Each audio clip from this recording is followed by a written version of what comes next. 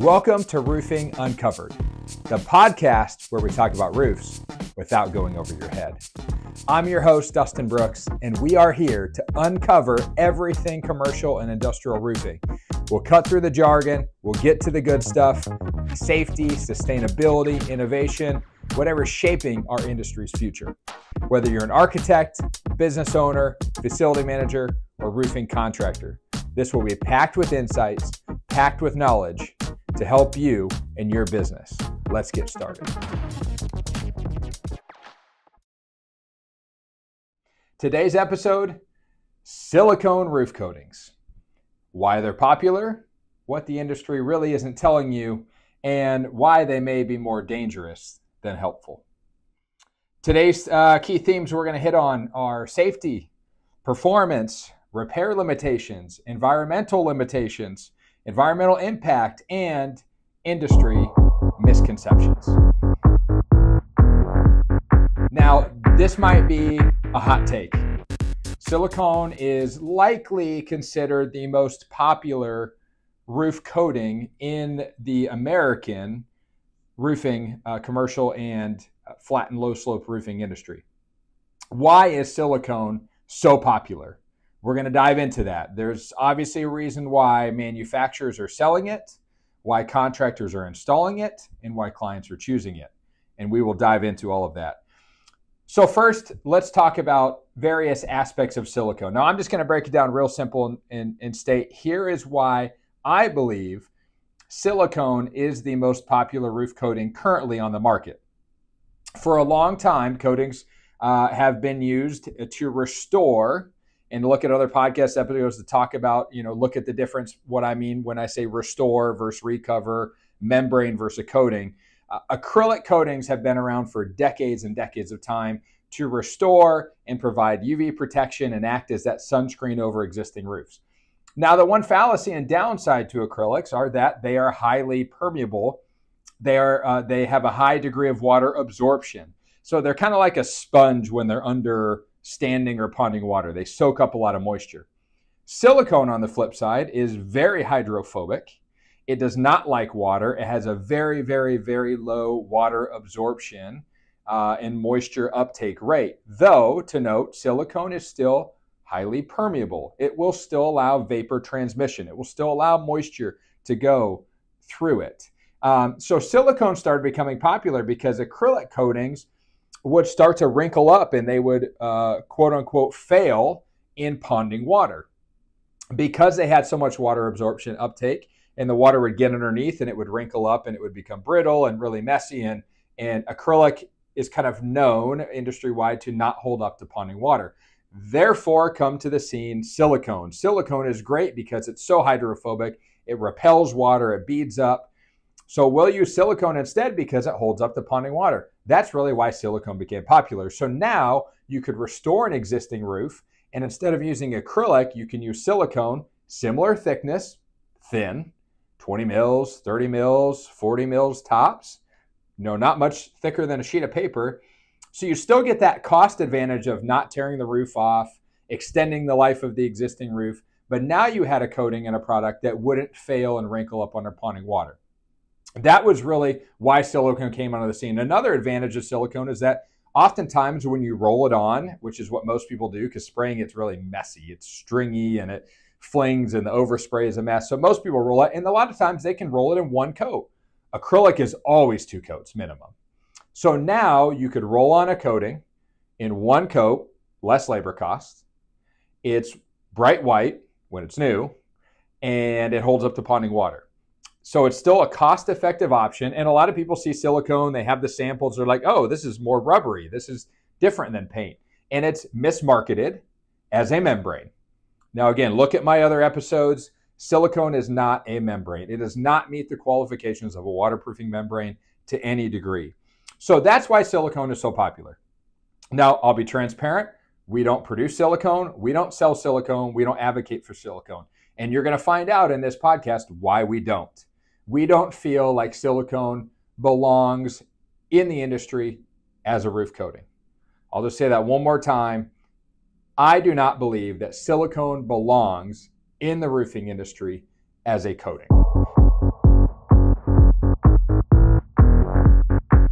Now, silicone's great for bathtubs, for caulks, for sealants, but think about it. With your bathtub, if you use silicone caulk, how do you recaulk it? Can you just clean it up and put more on top? You can't. It won't stick. So you have to peel it out completely. So here's the adhesion trap that we talk about with silicone. It can become a repair and maintenance nightmare for clients, and I have seen it countless times over and over again. Nothing adheres to silicone except more silicone of the right type. And this is talking about roof coatings. So once a client or a building owner puts silicone even just around a curb, an HVAC curb, or pipe penetrations on the roof, now the only way that something can adhere to that is if it's silicone based, and typically only high solid silicone will work. So now you can't just use your typical repair mastic type products, asphalt, polyurethane, rubber, whatever, and coat over top of that if the silicone fails. No, you have to use a particular type of product. So silicone has an adhesion issue. So say you coat the entire roof with silicone. It's an industrial facility. You need to change out a mechanical unit. Take one out, put a new one in, reflash it into the existing roof. How do you do that with membrane? You can't. Nothing's going to stick to silicone. You can't glue EPDM to it. Can't glue PVC to it. Can't torch modified to it. You can't even seal it up with like a polyurethane or a PMMA based liquid flashing material because it won't stick. It'll literally peel right off. So once silicone encapsulates and restores an existing roof, you are now tied to silicone for the rest of the life of that roof until you either have to tear the whole roof off or poke a bunch of holes through it to mechanically attach something over top of it. So silicone patches that I've seen complicate future projects and increase costs. I've dealt with countless projects where the client had somebody do a bunch of patches with silicone. Now they're going to do a recover either with a liquid membrane or something else. And all of that has to be pre-treated in a special way. So it costs more money long-term for them to then go to a full project because they use silicone just as a repair product. So I don't even think silicone should be used as a repair mastic type product anyway. Again, back to that analogy. Would you caulk over old silicone in your bathroom? No, you remove and reapply. So once silicone is on the roof, you're tied to it, you're stuck. The other thing to mention about silicone, the other danger, is literally it's dangerous to walk on when it's wet. So the Iowa State University study that we talked about in another podcast episode, they analyzed all these different 9 types of roofing materials commonly used on flat and low slope roofs that people walk across. Silicone, again, very popular. People are coating roofs left and right with silicone. Silicone was the single most dangerous product to walk on when it was wet. Frost, dew, ice, HVAC coolant, snow, whatever it be, if silicone gets wet, it's dangerous. And it gives a false sense of security because it's very rubbery when it's dry. It feels really rubbery. You get that thing wet at all, and it's a safety hazard. Slipping and falling, getting hurt. So during, after installation, talk to any contractor, anyone that's worked with silicone, they will agree it's very dangerous. The only way to make it not dangerous is to embed granules into it, which now adds costs. It takes away from the properties of the product, so you lose your elongation because now you have granules embedded inside of the coating. So again, in relying on walkways, it's not going to work. So if they do a roller apply, they put granules in it, one step outside of that with snow when you can't see the walk paths, or someone looks at their phone, they take one step, that's when you have that false sense of security, and next thing you know, you're injured, somebody's hurt, and that's a problem. We want everyone to go home safe at night. So is silicone an acceptable risk from simply a physical and occupational safety standpoint? I don't think so. I don't see a justifiable reason to increase the safety hazards of a roof for silicone. There's no benefit that outweighs that safety risk. Again, there's no benefit that outweighs the adhesion issue and the maintenance and repair nightmare it creates. My next one is the misleading information that it's a membrane, that it's a waterproofing membrane, it's a new roof system. Silicone is often marketed that way, but it's not. It's permeable, it's breathable, and it's thin. I never see silicone go on more than 40 dry mills, and typically I'm seeing it more between 20 and 30. That's a sunscreen, that's a paint. The difference is silicone is a ponding water resistant paint versus acrylic. That's really the only reason, outside of it's easier, sometimes cheaper and faster for a contractor to apply, and the manufacturers will give really long warranties. So put on 30 mils and you get a 20-year warranty. But we can talk about what that warranty actually says, what it actually covers, and whether or not you're protected. Again, you don't just get a 20-year warranty and think, oh, I'm good. I don't need to do anything with this roof. It's just going to be leak-free, maintenance-free for 20 years. That obviously is not the truth. So it is more like a sunscreen. We do not call it a membrane. The other are weak physical properties. I like to have what I call the zipper effect. So a lot of times people think silicone is stronger and more flexible, more durable than acrylic. It's really not. If you look at the technical data sheets, you look at the elongation, the tensile strength, the tear resistance, it's really not any different than an acrylic or an acrylic-based roof coating. It's going to have the same sort of flexibility and durability. Now, the physical samples kind of are like, oh, this is rubbery, this feels more flexible. But the thing about silicone is once a little tear starts, or a rip, or a slit of any sort, it has this zipper effect. If you take the sample and pull it, it's like tearing apart a piece of cheese. That tear just easily continues throughout the sheet and the coating without any sort of effort. Where other coatings, even acrylic, at least when you start to tear, you have to create force. You have to create some sort of a force on those sides to continue that tear. Silicone is not the case. So what we see in real life, a split happens. You get some movement. Buildings move. Roofs move. You get a little split in the silicone coating. Next thing you know, boom, boom, boom, boom. It's zippering and it's cracking and it's splitting all throughout the field of the roof. See it over and over and over again. So again, the weak physical properties, so you look at hail, you look at foot traffic, drop tools, building movement. So if you look at the properties here, is this the kind of material that we should have protecting buildings? I don't think so.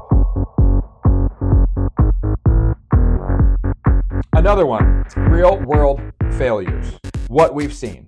Countless calls, countless emails, texts about failing silicone roofs, often within 5 years. It looks great brand new. Oh, it's glossy. It's bright white. But it gets really dirty. And now they have less dirt pickup resistant ones. But at the end of the day, silicone gets really dull. It gets really yellow. And some manufacturers say, well, clean it. You know, wash it every year or two. Let's be feasible. Let's be real. No one's going to pay somebody to come up and pressure wash their roof on a regular basis just to keep it white and maintain it. You shouldn't have to do that when other options are out there. So what are your options if you have silicone on your roof? More silicone, mechanically fastened single ply, screwing, putting a bunch of holes through the roof, or full tear off. Silicone patches may work now, but it's going to be more work and cost later, again, when there are other options out there to utilize. So building owners often get trapped by these decisions and this misleading that happens, whether it's from a manufacturer, from a contractor, on the belief in silicone. But really you have to think long-term, okay, what are my options when that silicone starts to not work anymore for me? Or when the building is at a point where I need to do something different. Now your options are limited because you had to use that. Another point here is the environmental impact. It's a forever material. So another popular thing about silicone is they're like, it literally doesn't degrade. It does not deteriorate, which is true. Silicone is a forever material. It goes to a landfill. It is going to be there for tens of millions of years. So it's not a biodegradable product. So now you have this forever material, but it's not a forever roof. It's not going to last forever. It just isn't. They'll say that it will with some lifetime limited warranties, which we know are a gimmick. So at some point that silicone's going to have to be removed. It's not biodegradable. It's not environmentally safe. It's not good to be putting in our landfills, but it's going to our landfills in millions and millions of square feet at a time. It's not recyclable. You can't take it and do anything with it. So the lifetime warranties, again, are misleading. The material lasts, the performance doesn't. And is this the kind of legacy we want to leave behind to future generations, is having all of this silicone roof coating that's being put on roofs all over the country? Because as you know, in my next segment here, we're not really seeing it in other markets. So the truth, silicone has no place in roofing. It's a bold statement, but I don't believe it should be used as a roof covering or as a repair product. Europe, I'll give Europe as an example, and I reference them a lot, but a lot of times the best roofing technologies we have here in the United States have started in Europe and come here. This is not a technology that started in the US and went to Europe. So silicone coatings for roofing are virtually unheard of in Europe. They're virtually unheard of in other markets like Australia and other places. Why is that? Is it because they don't perform? Is it because they don't meet the testing standards and criteria that they have there? Probably. So silicone has unrealistic warranties, low cost, and the ease of use. That's driven the popularity. Long warranties, low cost, all of that. But the performance doesn't back it up. So with so many better options available, why are we still using silicone? So to close this podcast episode out, silicone is dangerous when it's wet. It's difficult and sometimes impossible to repair. It has weak physical properties.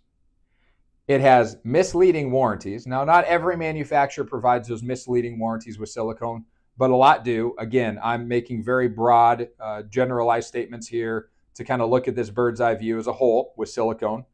And there are environmental concerns. So silicone may be easy for the roofer, but is it right for the building owner? I'll let you decide. Thanks for listening.